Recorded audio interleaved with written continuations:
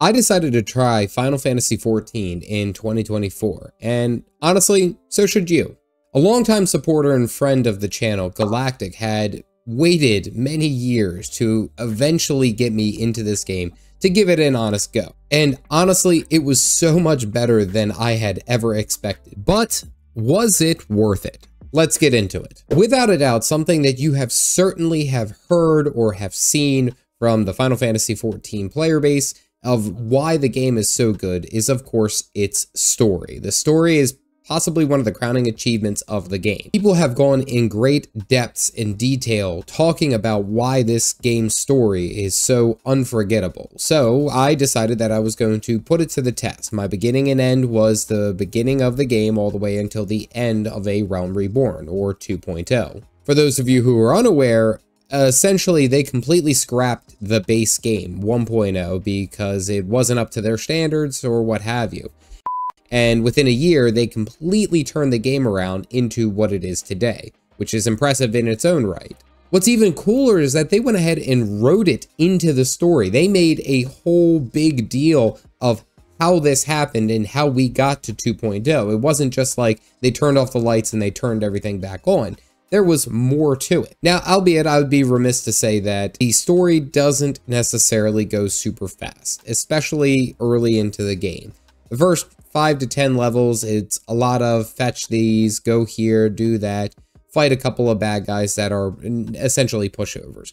Again, it's the start of an MMORPG that has been out for a number of years. It's not too far, it's not uncommon to have that type of experience. And to also put, most of the story, most of what you will be doing is a lot of reading. There's a lot of reading, like a lot more than I expected.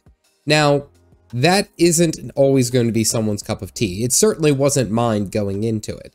However, the story writing and the reading that you would do essentially sets you up for the big emotional payoffs later down the road. The excitement, the sadness, every other emotion that you can possibly think of within that time frame comes a lot from reading the story text and the quest text and understanding why we are here and what we are doing. I do believe that's something that held me off from actually enjoying Final Fantasy XIV for the longest time, is because I had heard that there was a lot of reading and I didn't want to read. I mean, even when I was making content purely on Guild Wars 2, I didn't read a lot of the texts that were put out there. I just kind of essentially skipped through all the way what I could.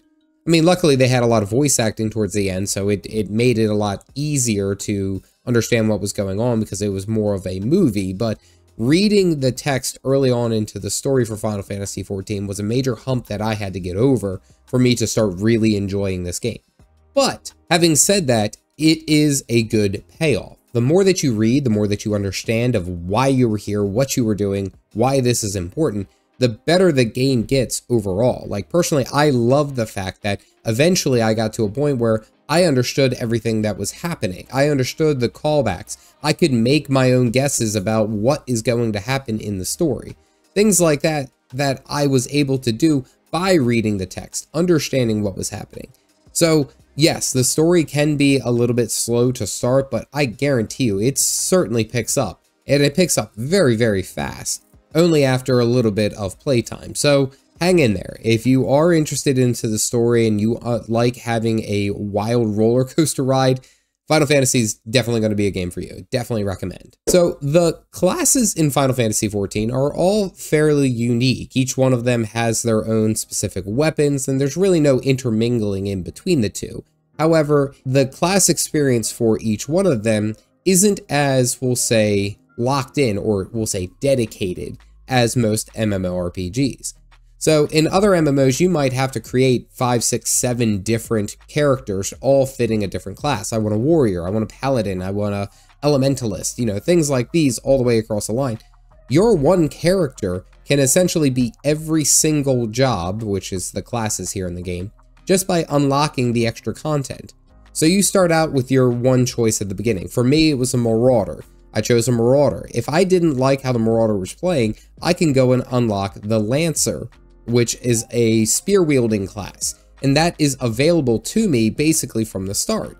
I can make this option, I can make this choice to go and do something else and I don't have to create a new character. I don't have to backtrack on everything. I will have to do some quests to unlock the job, but all in all, that's pretty fair, given the sense that, you know, some people might not want to go through the entirety of the story again on a different character just to unlock that new class. I just want to play my character who's already done a lot of the work and just get what I need. That's a beautiful thing. That is something I loved about Final Fantasy XIV. What's interesting to note is that all of the base classes evolve essentially into something later down the road. So I went with the Marauder, which is an axe-wielding, essentially fighter, and then I can unlock the Warrior, which is essentially the next step up. It unlocks additional abilities, additional defensives. There's a whole quest line that's tied to it, which is incredible. One thing that I loved about Final Fantasy is that it wasn't just going and visiting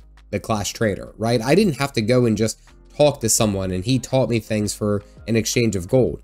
There's a story behind what I am doing and why I am doing it. Like how I am unlocking these skills and these armor pieces and all that just by playing along with this side story, which is another aspect that kind of ties into my first bit where I talked about the story, is that it offers a level of immersion that isn't just, you know, okay, I hit a certain level, I paid the gold, give me. Or, you know, like there's more to it. There's a little bit more of, we'll say, engagement versus just sitting there and saying, yep, give me the good stuff. I did it. Thank you. Now, Final Fantasy XIV does the holy trinity of classes, so tank, healer, DPS. The Marauder, the Warrior that I chose, is a tanking class. It's a two-handed axe tanking class. I like the idea of getting back to this now, in contrast to like what I saw with like Guild Wars 2, where it wasn't necessarily clearly defined, where I had a dedicated healer, and that's all the healer did, and a dedicated tank, and that's all I did, or a dedicated DPS. I mean, in Guild Wars 2, a lot of it was, you know, essentially just stack on each other. The support also acted as a tank, because they were holding the boss's aggro. So there's a lot of play there that I kind of missed. I personally, I do enjoy tanking. I think it's a lot of fun.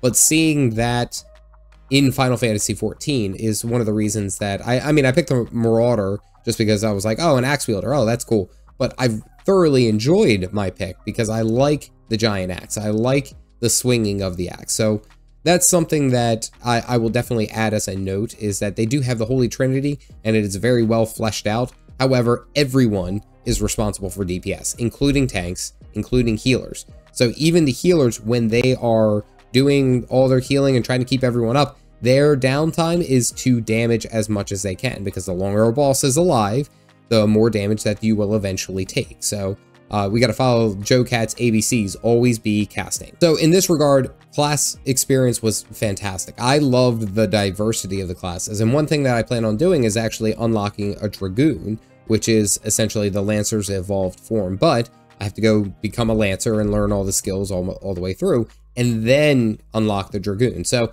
there's a bit more that goes into it. Now, I will say one thing that I was a little, I will say, sad about, or I shouldn't say sad, or that I missed, was the idea of your own character build. Personally, I like playing games where I have a character build, where I can choose what skills I want and, you know, what traits I want to be good at. So, you know, I want to be better at defenses, or, you know, I want to have better overall healing, things like that. I personally like that, and that was not found here in Final Fantasy, at least in A Realm Reborn. I can't necessarily hammer them too hard on that point, really. I enjoy that aspect, but there was other aspects about the game that kind of compensated it. So it was something I noted, not necessarily something that would stop me. But all in all, the class experience is fantastic, and it's something that I highly recommend.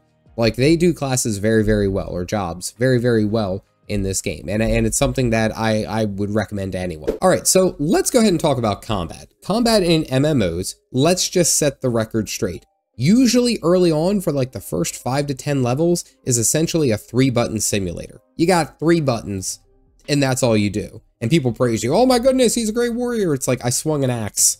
Like, it's really not that difficult. But the idea of it is that it is meant to be slow.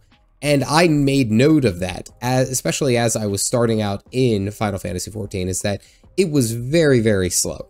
Very, very slow. And I think like the global cooldown, which I'm used to it being like a second or less, it felt like it was longer. And I think it has something to maybe to do with weapon swing. I never quite figured that out.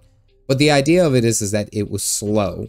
And I had to get over that hump that, okay, I'm starting out, I don't have a whole lot of abilities, there's a lot of downtime. I can't expect it to be kind of like an ARPG where within 10 levels I can have 6 different skills and be pressing all the buttons and spamming everything. That's an unfair comparison. I think one thing that really caught my eye was essentially seeing how the combat evolved over time. The combat from like level 15 to level 30 was drastically different. When I got to level 30, I had a number of different skills. When I'm engaging with, say, a dungeon boss or mobs in the dungeon, there's multiple mitigations that I had to put out because I was kind of playing the tank job. And the idea of me being able to dodge these abilities, use my mitigation, and essentially playing out, it picked up very quickly. The first 5 to 10 levels was very slow. And again, it's an MMORPG. I can't necessarily fault them for this, but I will say that that is something that you can expect, especially if you were starting out. Now, I picked the Marauder, which is one of the tanking jobs that are here in Final Fantasy. I don't know what the difference would be for, like, for example, a Black Mage, which has a joke of being one of the slower casters and heavy hitters, but it's just slow casting. I haven't had any experience with it, something I probably look into later, but in my experience, the combat starts very slow. But by the end of it, I mean, heck, even on stream, some of the trials that I've been doing, there's multiple buttons that I have to press. There's certain combos that you have to put together, which essentially like add different elements to your combat rotation as you were pressing them. So for example, for the warrior, you have heavy swing, maim, and then Storm's Path, 1, 2, and 3. If you use them in that correct order, Storm's Path will generate rage. It will also heal you a little bit and deal more damage. And that's cool. That's like kind of like a little mini game that you have to play on top of all these other moving pieces. So the combat does pick up and it becomes very engaging very quickly. Starting out for the first, like, I would even say like 5, 10, 15 levels, it's going to be minor. You're barely going to notice it, but hang in there. All I will say is hang in there. Now, let's talk about the leveling experience. The leveling experience in Final Fantasy XIV was honestly really not that noticeable, if I'm to be honest. Like, there wasn't like a dedicated thing where I sat down and I was like, oh, I need to get to level 17, level 18, or anything like that.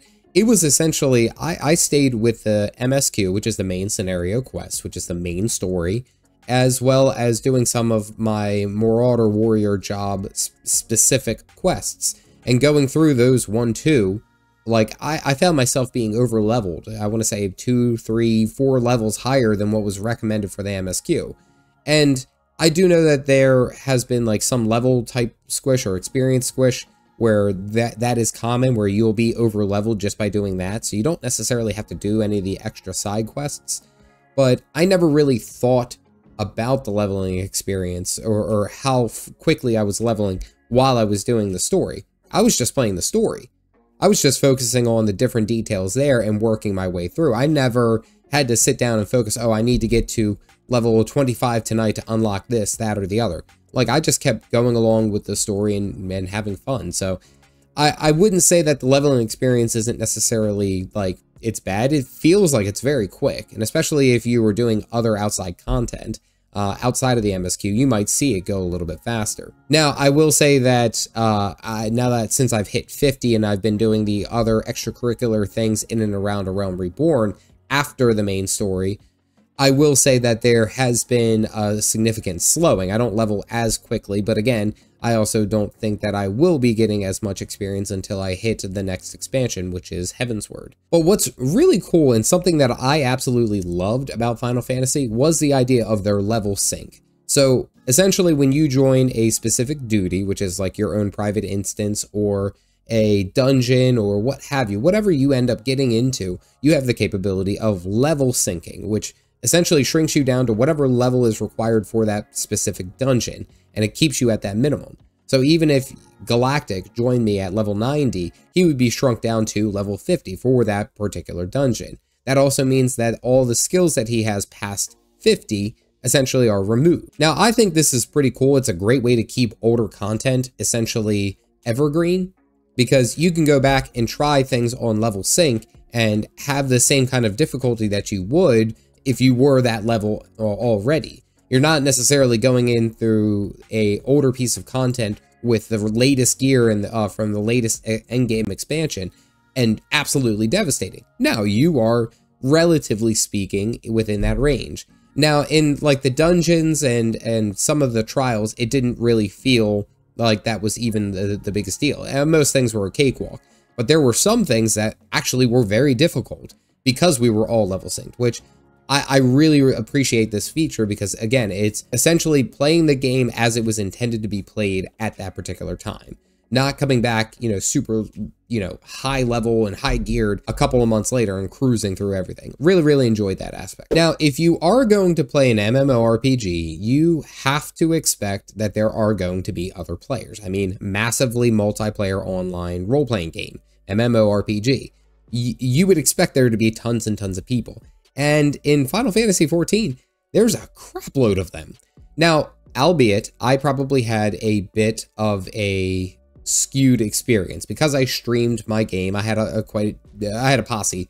I had a bunch of different people following me through the journey, not necessarily helping, but just watching, just hanging out, because they enjoy the game, which again, my experience might be a little bit different.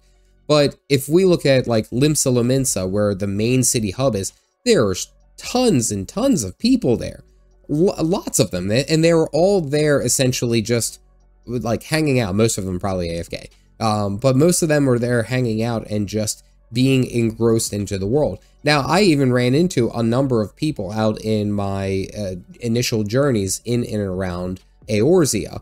And what was really cool was that it felt like this was a living world. It felt like there was people coming in, joining in some of these fates. I would see some people, we would just wave. There's like these interactions that I have, and the community here is absolutely great. Even before I posted my first video, before anyone in the Final Fantasy community even really knew who I was, I did even talk to a handful of people, especially in Limsa Lominsa, and I had interactions. I had people like respond to me, and many of them were very kind. Of course, you get the occasional troll, but you get that anywhere. I thoroughly enjoyed the community here in this game, and now as I've streamed more and created more content and more videos, I've seen that community grow, not only within like my CDG cult, it's basically what I'm calling it, but the people around have really engaged not only with me, but with each other. There's more interactions between those.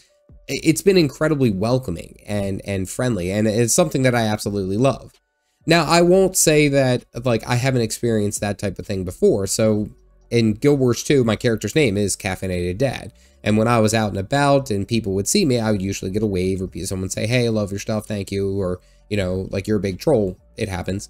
But the idea of it is that even in the main city of Lion's Arch in Guild Wars 2, you would still see tons of people. You go to a world boss or a meta boss train, and you would see tons and tons of people. Like, there was this breathing world. And I saw that carry over here in Final Fantasy XIV. And I haven't even gotten to the end game. I haven't even gotten to essentially where everyone is kind of holed up until Dawn Trail. So I will say it is very cool to see this aspect and see the amount of people that have been here. Something I really enjoyed. Now, something that I wanted to talk about, especially in the realm of Final Fantasy XIV, is the monetization. What is the monetization structure? So it is a subscription-based game. However, there is a free trial basically up until the latest content. I think there's like 1 or 2 expansions ahead of it. So you can play through A Realm Reborn, which is the base game. You can play through Heavensward and then Stormblood. And I believe for Shadowbringers, you do have to start paying a monthly sub, and then into Endwalker, where we currently are. The idea of having so much content and so much of the game for free is incredible. I can't understand why people wouldn't at least even give the game a try for the idea of a free trial. Now, I have been told that the second that you pay for anything, say for example, there's a cool mount that you want to purchase. The second you purchase that mount, you have to start paying the subscription. The trial is over, which I can understand that. And personally, that's why like I haven't made any payments. I'm still on the trial account, And I probably will be on the trial account up until I have to actually pay for the content that I'm doing. But even then, how many hours have I gotten? I mean, at the time of this review, I've done 50 hours of content and haven't paid a dime. You can't really beat that kind of payment model. And then after that, the subscription fee is only $15 a month. So if we're looking at it truly in that sense of, okay, well, you know, I have to pay this money for a subscription. How many years did I play World of Warcraft and barely played it? Like, it's again, I can't fault the game for having a subscription cost just because there's so much that you can do in this game. And I personally, I love it. Now, there is a shop and you can go ahead and purchase like mostly cosmetic things and, you know, things that help your character look cooler or an interesting mount. But the idea of it is that I never felt like I needed to play that or purchase those things so that I could have an elevated step in the game. Like, oh, my character levels up 10 times faster, or, you know, my character's power level goes like that. Nothing like that. It's purely cosmetic if you would like. And again, it's optional. That's the best part. So is Final Fantasy worth your time? Was it worth me playing 50 hours and going through? Short? Yes, absolutely. There is so many intricacies within this game that I was not aware of until I jumped in feet first. And I think that's something that a lot of players look at and they say, oh, well, you know, I don't want to have to go through the bad to get to the good. A lot of people have joked that A Realm Reborn is the slowest part of the story. And again, it's an older MMO. That base game is older. So the idea of getting to the good parts at the end, yeah, you're going to have to work for it. But what in any MMORPG are you given immediately just for that instant gratification? You have to work for these things. And honestly, it didn't even really feel like work. Like, once the story got the hooks into me, like, I was just trying to figure out what was going to happen next. And then I was being highlighted all these different features as I went through. So, yes, I necessarily didn't care, honestly, that it was slower, or quote-unquote the slower part. It picked up very fast for me.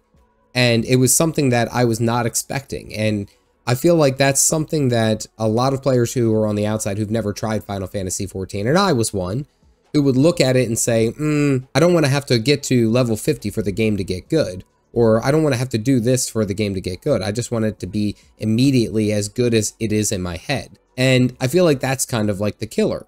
Like, if you don't have these super high expectations with anything, not just Final Fantasy, you're going to have a heck of a lot better time. And Final Fantasy is a perfect idea of this. I told Galactic that I would give him the time. I would play 10 hours and then we would see what happened. And look where we are now. The game is fantastic. And it is 100% worth your time. Not only for the customization of your character, but the flexibility of the classes, the story that hooks you in, and not even that, it's an emotional roller coaster. Even if you're doing the side content, there are certain things that are like, wow, this is a lot of fun. This is really funny what's happening here. I just recently got into the Hildebrand quests, and they're hilarious. But then you have the serious moments which are tied to the main story quest. Or the sad backstory that you hear from some of the characters just by reading. There's so many different elements that go in, and this is just the base game.